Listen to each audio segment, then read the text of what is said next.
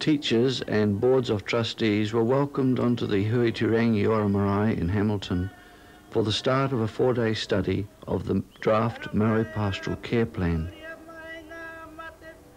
The course was aimed at an examination of Maori spirituality and the history of the people.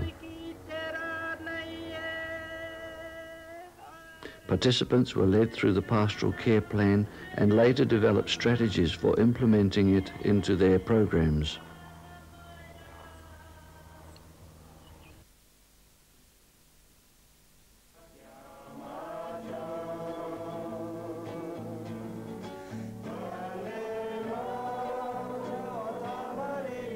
The Maori Pastoral Care Plan document was introduced by Pa Henare. Pa Henare led the participants through a detailed examination of the text of the plan. He opens briefly by indicating the journey to the arrival of the plan.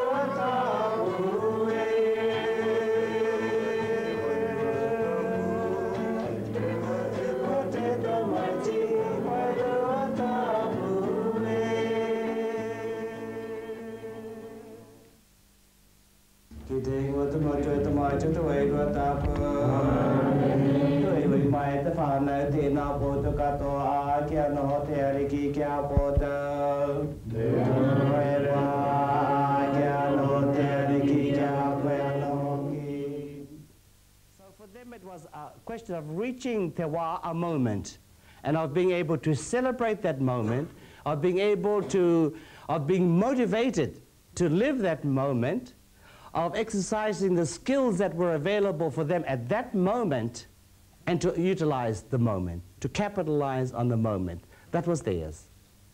And for their journey, yes, they had a journey. We converged our journeys at various stages, as we were supported by the kaumātua kui and whānau. But those, again, on their own journey within the church, knew where they had come from, knew where they were at, and knew where they were going and what they wanted.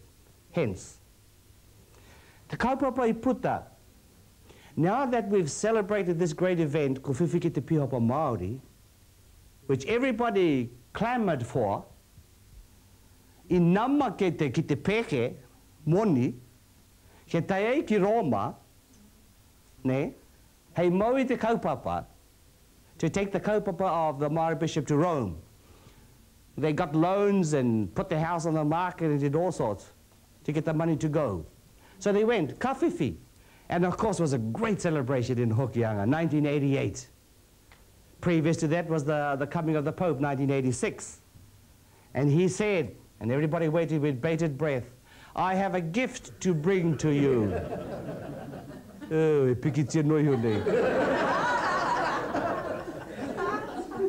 sorry, Our Lady, there was a Madonna, the Black Madonna. But we wanted we thought we were going to hear something, another message. But what he said was, I'm bringing you a picture. We didn't want a picture. That was 86. And then, in 1988, we celebrated the 150th anniversary of the first Mass i Te Tōtara in Hokianga, while I was still there. So I hosted that hui. And we had the greatest news of the lot, Bishop-elect. And up comes Tākuira, and he says, He's looking for me. Where is this so-and-so? And so there was a terrific celebration, 1988. And then he was ordained a couple of months later, I think it was. Now, that's that journey. And so the next question was, all right, ko whiwhi tātou ki te piopa Māori, now what? Very easy for us to fight for things and then just leave it in the lurch. That's human nature, of course. Human nature. You fight for what is hard to get. Once you get it, aurite ki te tori, ki te pusi. Ko aurui te kiore de, aurui te kiore.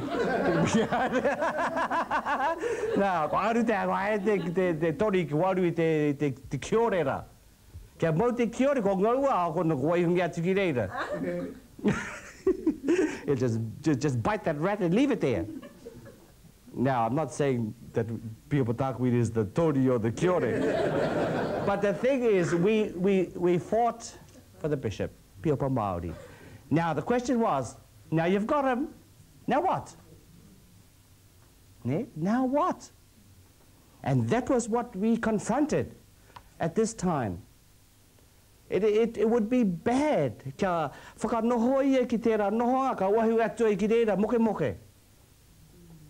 Which is, in a way, the situation. To get the bishop and leave him there and say, oh, well, hooray, I'll see you when I want you. Yeah? So the pastoral plan arose out of that. And we recognized, as it says in one earlier part, the unity that we had never had before, the opportunity for unity that we had never had before. Ara kotahi upoko. One head, motewi Māori Katorika, kapi te motu.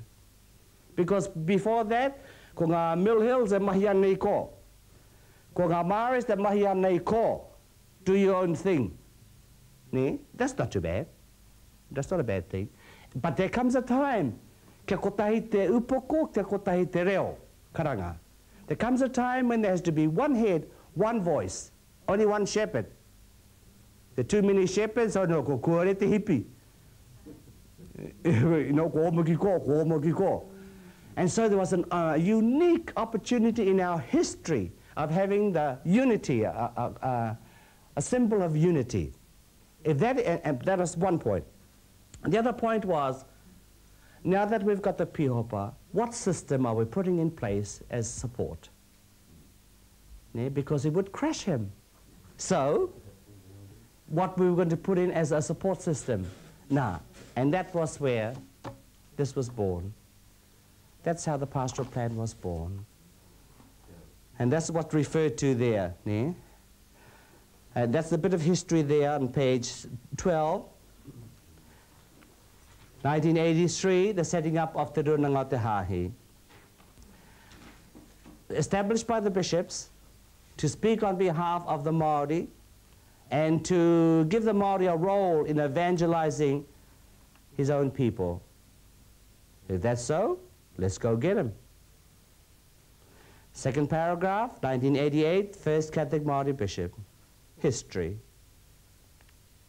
1988 of that year, the hui with the kahui o te ariki, the Maori priests and religious. And we meet once a year, support of each other. Then, te mauranga o te plan. And that's a bit of the history. The church, universally, where are we up to? Tangi ke ia koe ne? Page 13, the intentions of the Catholic Church, first paragraph. For 2,000 years. 2,000 years, the Church has attempted with great or reasonable seats in different situations to preach and live the gospel in ways that are culturally relevant for each race, nation and culture. All right, next one at the back, Epa, Mark. Recent church documents, especially those of Vatican II, Pope John Paul VI, Paul VI. Pope Paul VI and Pope John Paul II show a renewed appreciation of God's gifts found in cultures and a determination to respect and build on these gifts in fulfilling the mission of evangelization. Hi, next one. In 1990, in a statement commemorating the 150th anniversary of the signing of the Treaty of Waitangi, the New Zealand Catholic bishops recognised that through the treaty, this country was established as a bicultural state and understood the treaty as a covenant and a taonga tapu, a sacred treasure. It gives you the reference there down below, 20.25, New Zealand Catholic Bishops' Conference Statement, 1990, a commemoration year for Aotearoa, New Zealand. They said it. Next one. In 1990, Catholics also recalled the role played by Bishop Jean-Baptiste Pompalia in the debate prior to the signing of the treaty on February 6, 1840, when he obtained from Governor Hodgson a guarantee of religious freedom for Christian denominations and for Maori customs and practices. English? The English?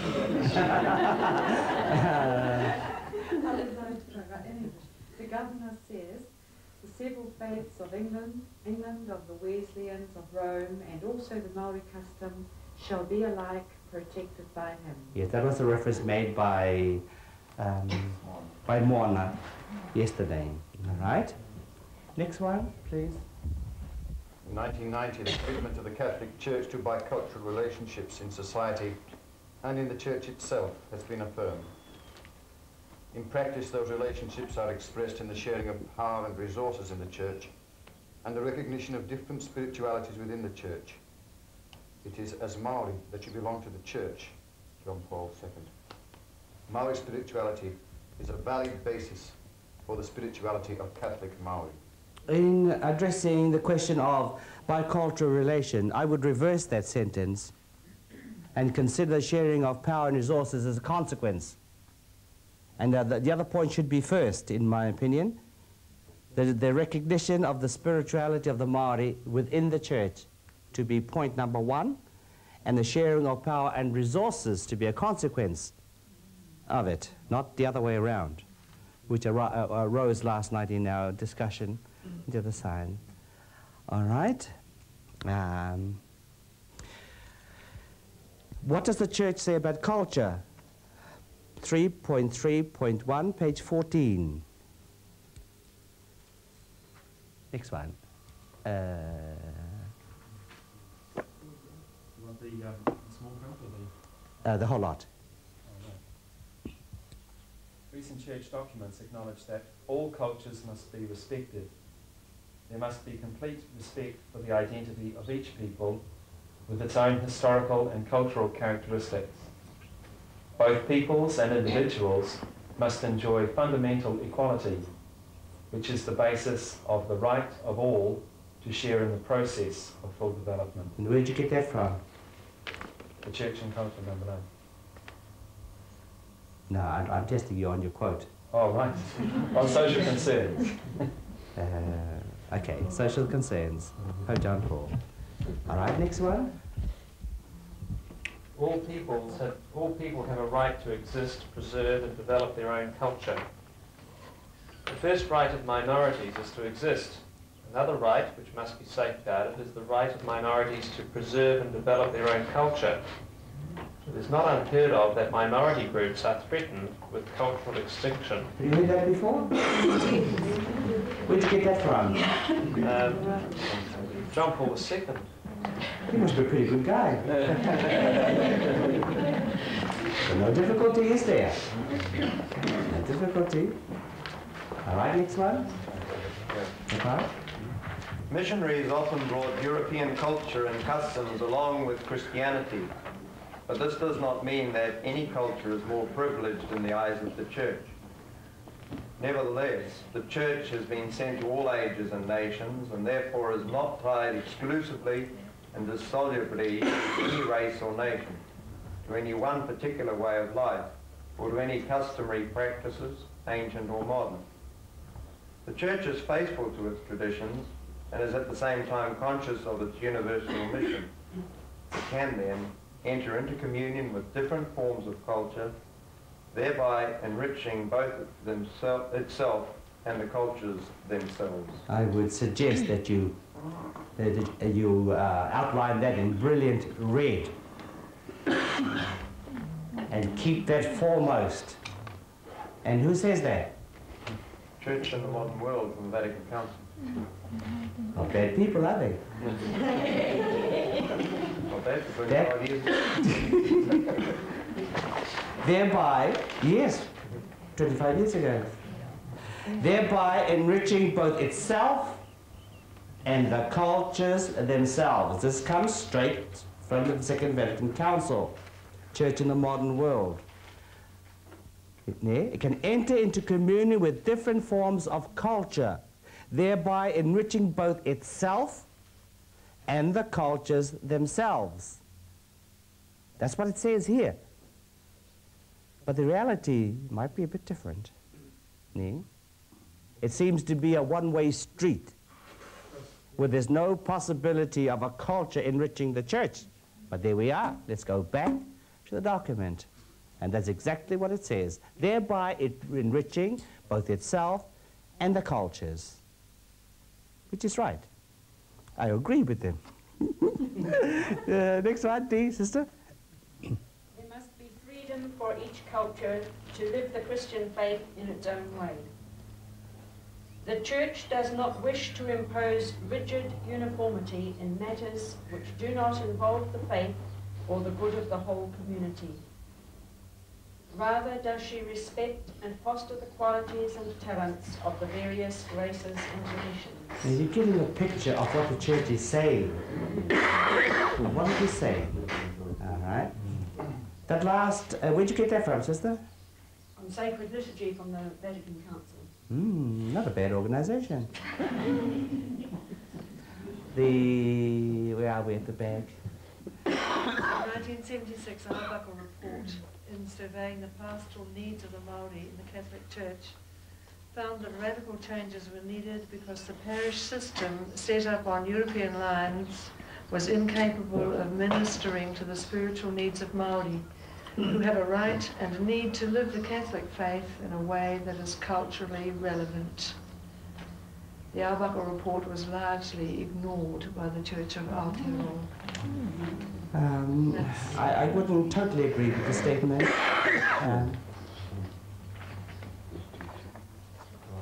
That the parish system set up on European lines was incapable of ministering to the spiritual needs of Māori. I don't think I would say that. Because in fact, many of our Māori are involved in parish life. And who is going to minister to them? Pirihi Māori? There are only 10 of us. I don't know. Te kaua no mātou. How the heck can we minister to them? So therefore, where do they go to? The parish. So that was in 1976. And I know some parishes which are really fabulous.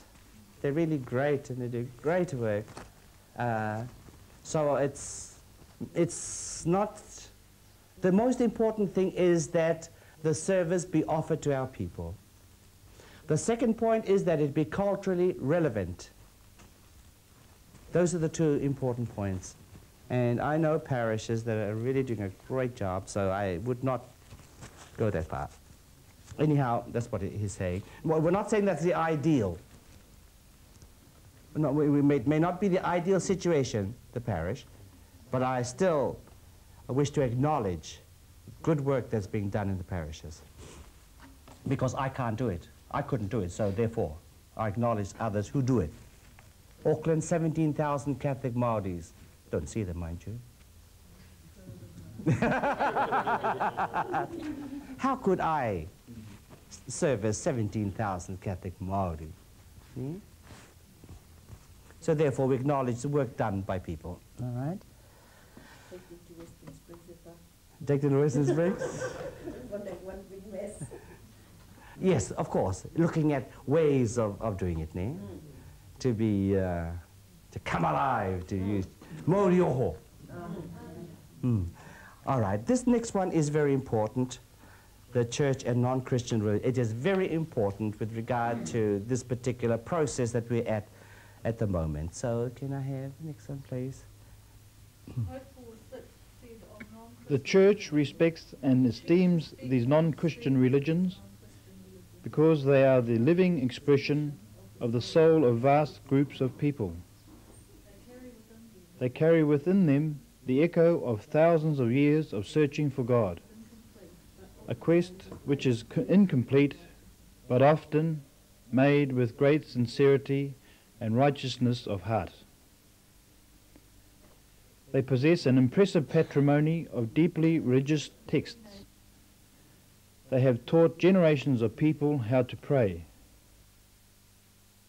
They are all impregnated with innumerable seeds of the Word and can constitute a true preparation for the gospel.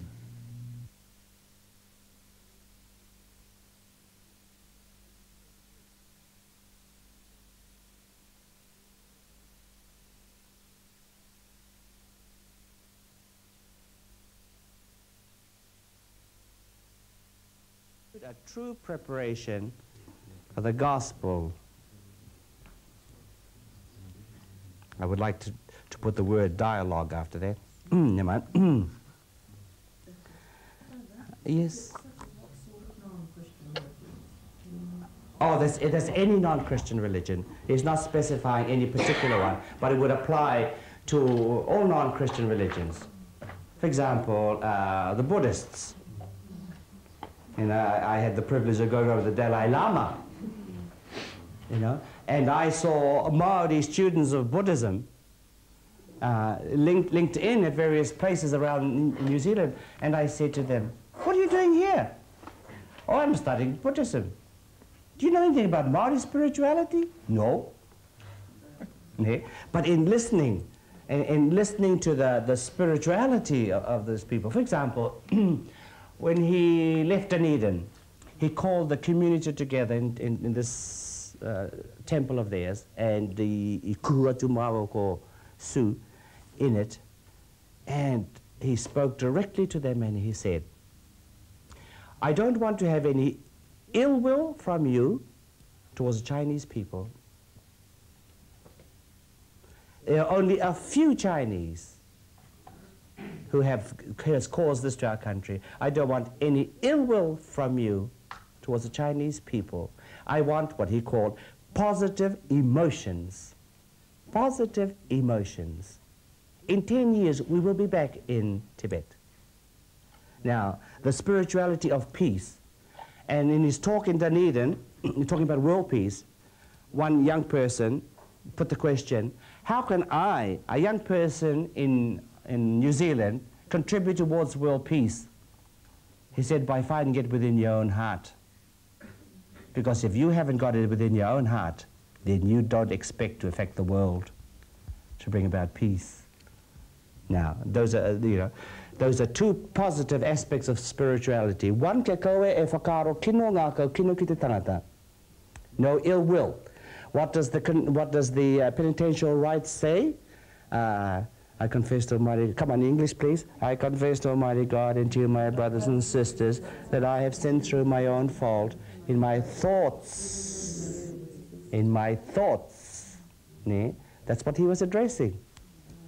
So, no, he was not speaking of any non-Christian religion in particular, thank God, because if he didn't mention Maori, we wouldn't have squeezed in under that paragraph. Because e mea e tahi, e ka hore tō ingoa I roto. Nā reira waiho ki waho. Some may say your name's not there, therefore not valid. They want that. Tell us what the Second Vatican Council teaches. We believe that Christ fulfills and completes the seeds of the Word, and that the preparation for the gospel which are found in tradition, Maori, religion and spirituality. The Second Vatican Council teaches us the Catholic Church rejects nothing of what is true and holy in these non-Christian religions, yet she proclaims Christ, who is the way, the truth and the life. In him people find the fullness of their religious life. Let Christians acknowledge, preserve and encourage the spiritual and moral truths found among non-Christians, also their social way, social life and culture. Which document will you find it in? Second Vatican Council on the relation of the Church to non-Christian religion. All right. So you're getting you're getting your sources mentioned in the pastoral plan, where you can go to say, well, you said it. Yeah? You put them at the korero ya koto, and we're just following up on it. No? We've had our vision. As we moved along, you don't get to hear it. Ko e tahi ke ko nei, e tahi ke ko nei, e tahi ke ko nei. Ahau ke ko no atu. Ahau ke ko nei no atu na. Na, me ne. Ai. Ai. O mātou, o tēnei o ngā whānau, nā kei ko. But so we've had the vision, ne, that ka Māori tūturu I roto te hāhi. Either I runga te kaupapa tūturu or te kawe, te mau I taua kaupapa. So that either the kaupapa is Māori or te kawe, the means of portraying it is Māori, one or the other. Or as the English says, that we be truly Catholic and deeply Māori. That was the vision. Ne? And you teach it on ki ko, that's the vision. Now go do something about it. Ne? So you go and hire a car and you book it down to the school. Ne? That's what you do first, or book a ticket and see which is a cheaper flight, whether it's Air New Zealand or probably the other one. Christchurch, all right, so you're taking the steps. So let's see what the mission statement is saying about what we are to do. The mission statement defines what is intended by the plan. The plan promotes the development of Māori spirituality and culture as essential for the development of Catholic life among the Māori people in a way that is deeply Māori and truly Catholic. All right. What we are saying is, if there is any hope of being able to build a solid basis for the Catholic faith, then that basis in the first place has to be Māori spirituality. To be able to have the richness and the depth, that base has to be, the more solid the base, the deeper can the roots of Catholic faith take root within that soil. Almost like the parable of the sower in Scripture. No use te raku noi you do with the venue ne mera wake ai no ko maroke nga te huaraka ai no ko mate. So there has to be depth there. The greater the depth, the greater the chance. And builders know that. Unless that foundation is solid, only then can you get the 6 stories in. And if the base is not that solid, oh well, try for 1 story. All right, how are we going to express it? Māori people need to know, understand and appreciate their own spirituality and culture. All right. And so in understanding that,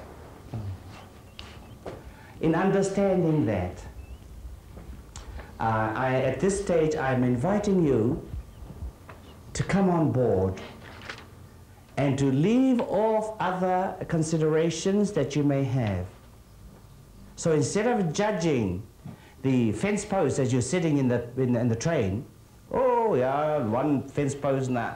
Instead of looking that way, hena, titiropera, just look this way and don't look that way, by which you are dissipating energy, by which you are bringing in a side instead just to keep that focus, because that's where you're going. You're not going that way. When you're in the train, you're not going to jump that fence to get to that paddock, so why look there? You're heading for Hamilton. Therefore, let the vision be of Hamilton and take the steps to get there. Now, try to leave all those other things on the side. Try not to make judgments from there. Instead of come on board first and look at that goal that we are seeking to achieve and come on board. All right. Māori people need to know, understand and appreciate their own spirituality and culture. From that point of view, you consider charter, lessons, everything else. And if you have a program on workshop, that's what you are to look at. Without judgment about biculturalism, multiculturalism, and everything else. Just go for the putake. The people need to know, understand, and appreciate their own spirituality and culture. Kanutena. Don't bring in a whole lot of things that would complicate it. And just go for that. Because of that statement, you give the Māori the solid base, only then can you have a chance. Only then can the church build on that. Ne? Now, this, of course, is aimed at ourselves, Tate Te Māori ourselves. We must do it ourselves. That must be our priority. Reo, tikanga, anything, everything That's got to be our goal. Ne? Te reo, kura kaupapa, kohanga reo, every opportunity, young people, and I know you're involved in that. What I'm saying is don't do it half-heartedly and with misgivings. Keep the mission in view and aim for that. Let that be the criterion, the goal. Don't worry about things on the side. You're not going sideways. There's only one thing that goes sideways, and that's a crab. We are going ahead. So keep that goal. So anything you can do, anything you can do.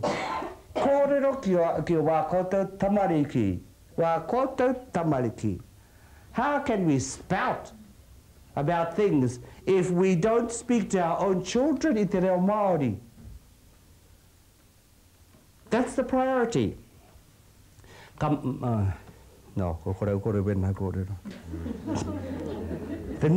need to know, the need for Māori people to know, understand and appreciate their own spirituality and culture.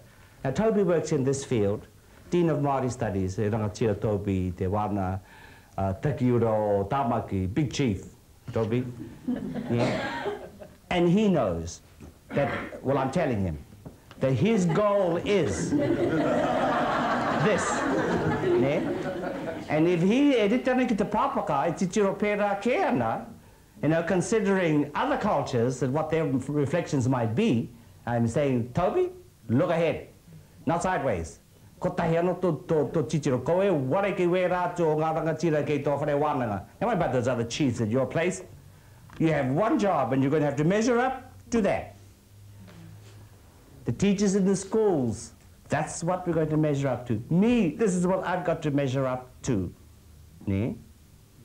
To that point. Anything, books. There's a fabulous display out in the library out here. Fabulous display. To know, and we're going to go for it. Tatana te tai te timu. Tide's going out. Ne? You know what's happened when you get stranded in Uta? You just stand there in the bog. And it's worse still when it comes in. So therefore, everything. E Jenny, e tōkura, anything, anyone, bribe anyone, get them into the school, bribe Tahuira to come down there, use any sort of tricks. Any sort of tricks, except of course the goal does not justify the means. So the means have got to be just as well as the goal. But that's quite just if you sort of, why take out to you know. And if that is so of us, it is so of New Zealand society, and it is so of the church. People need to know, understand, and appreciate their own spirituality and culture. Point number 2. There's a three-way dialogue that deals with the Māori culture and interrelates with the gospel message and with the teachings and practices of the Catholic Church. Okay, and you see on the right-hand side what is supposed to be in a triangle.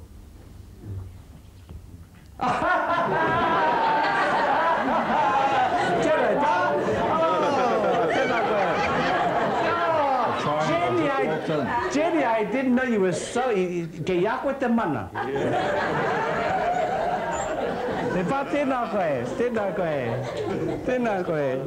You establish such a solid foundation in te rā pō, whereby you either enlighten them or you scandalize them, i te marae hui te rangiora. Such a solid foundation, Mamanwaka to build on that. And we just mention your name. And I just said to Jenny, hey Jenny, anything you can do in your school to help them to know and understand and appreciate their culture and spirituality is worth it. Bribe Pa to come to your school. So there you are, you know. It is a reflection on the divine. When the divine has the thought, that thought becomes a reality.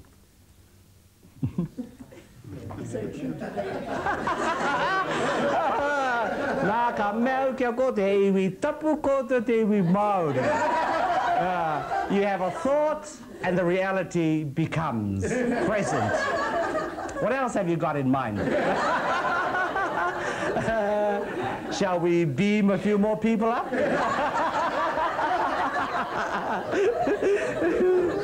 I tell you, that's where mana is, you see.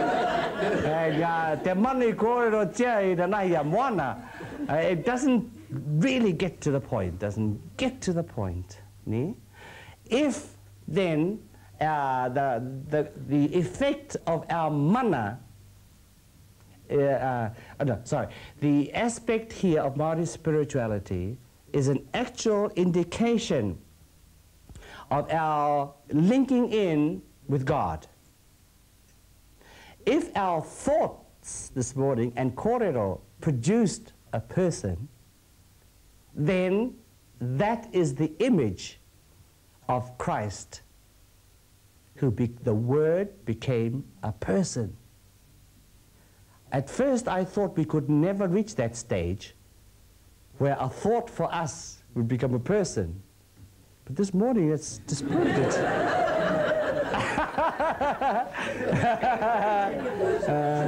But there again, there is an image. There is an image in that, a symbolism of Māori spirituality. And that is our link back in our reflection with gospel and church. Because that's going to be our link back into God, into the Trinity, God the Father, God the Son. A thought, the Word is the person.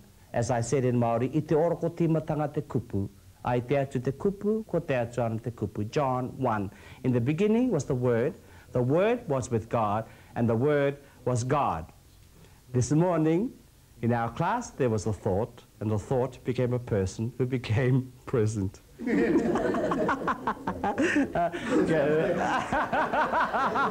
I'm just trying to share with you the mana that we have.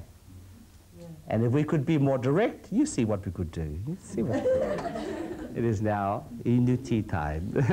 Kia ora. Kia ora. The remainder of Pa Henare's examination of the pastoral care plan is not available in this video series. You are earnestly encouraged to follow up this tape by reading and studying the mission statement, implementation proposals and objectives in your own community and whānau.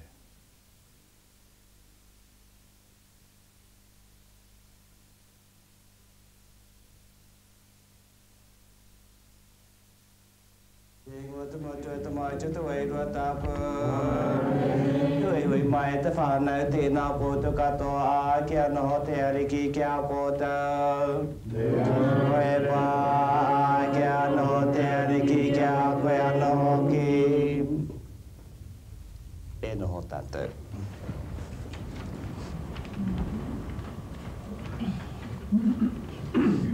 Tarere tōku manu, hoki o, whakatopatura, kirunga I te motu, ki atu, whakarunga maira,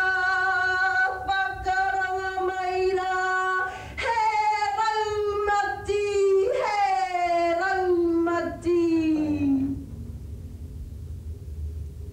Lord of mercy, we have sinned as a people against others. Lord, have mercy on us. Lord, have mercy. E whākia ngaha ki te atua kahara. Ki a koe, e takutungane. Ki a kauta hoki te whānau. Kua hara hau I te whakaro, I te kōrero, I te mai. I ngā mea, e wharerea. Nā tōku he, nā tōku he, nā tōku he. Ngā koe. E he ukarani, tō mea rāmata.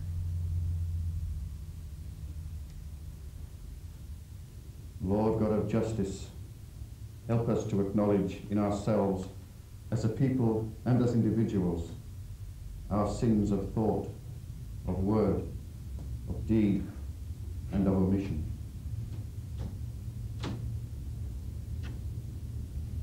Lord, have mercy on us. Lord, have mercy on us.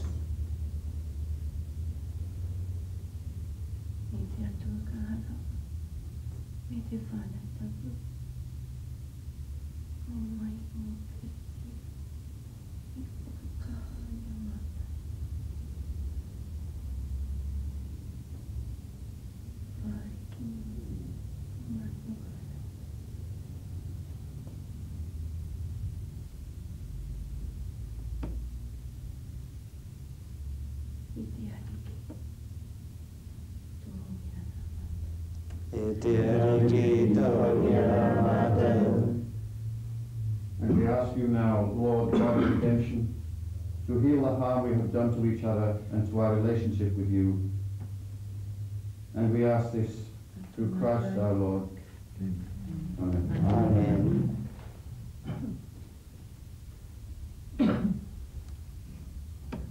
Kia ngā uri mai te atua ka harawa kia whakahore te o tātou hara ki arahi a tātou ki te oranga tōnutanga.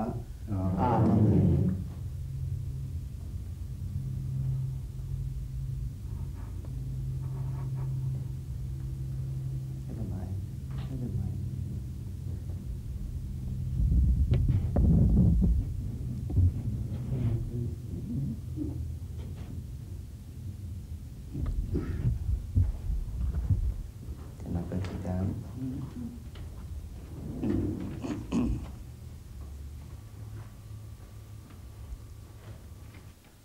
Our reading today is from the letter of Peter.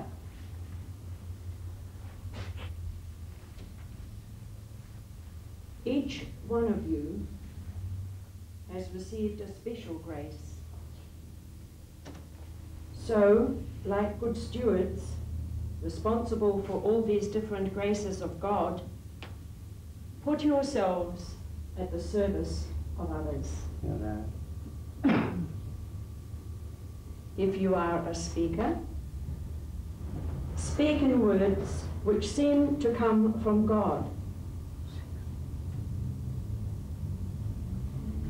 If you are a helper, help as though every action was done at God's orders, so that in everything God may receive the glory through Jesus Christ, since to him alone belong all glory and power forever and ever. Amen. Amen. And this is the word of God. Thanks be to God.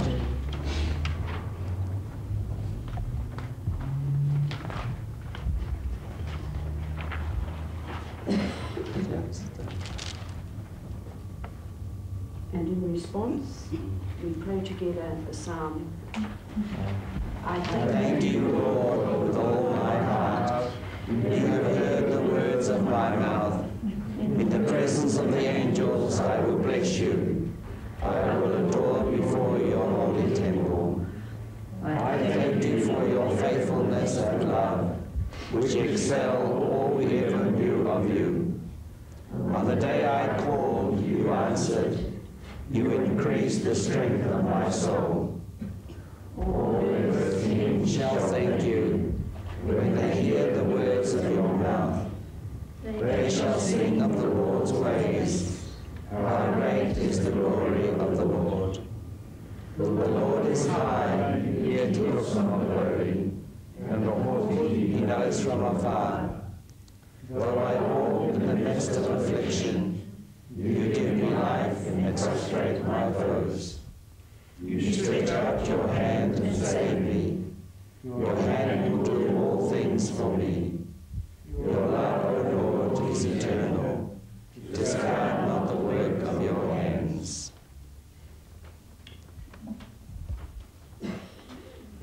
Alleluia.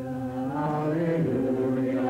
Give thanks to the risen Lord. Alleluia. Alleluia. Give praise to his name. Lord be with you. And also with you. A reading from the Holy Gospel according to Mark. Glory to you, Lord. Listen. Imagine a sower going out to sow. Now it happened that as he sowed, some of the seed fell on the edge of the path, and the birds came and ate it up. Some seed fell on rocky ground, where it found little soil and sprang up straight away because there was no depth of earth. And when the sun came up, it was scorched, and not having any roots, it withered away. Some seed fell into thorns, and the thorns grew up and choked it, and it produced no crop. And some seeds fell into rich soil, and growing tall and strong, produced crop, and yielded 30, 60, even 100-fold. And he said, "Listen, anyone who has ears to hear." And this is the gospel of the Lord. Praise to you, Lord Jesus Christ.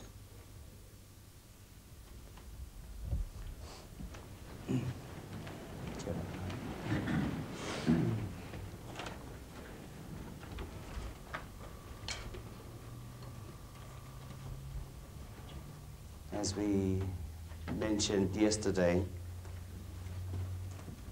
what we all seek after is mana, the ability to effect.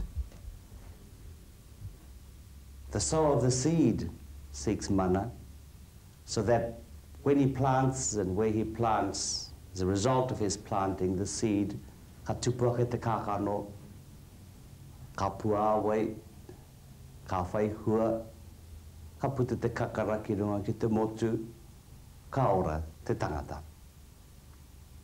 So that the seed would germinate and grow and blossom and bloom, the scent of which can be perceived.